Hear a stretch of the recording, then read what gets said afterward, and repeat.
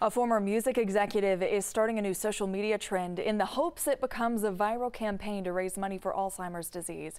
Shanti was the executive VP of Universal Motown Records before she left to create a mental health nonprofit called Silence the Shame. But at home, she cared for her mother, Gloria, who lived with Alzheimer's for 14 years.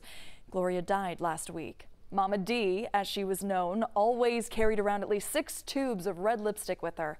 Shanti says that helped her make it through the tough days. So she is starting the hashtag Mama D Red Lip Challenge and asking others to post pictures of themselves in bright red lipstick and donate $5 to the Alzheimer's Association in her mother's name. A couple of big name artists have already done so.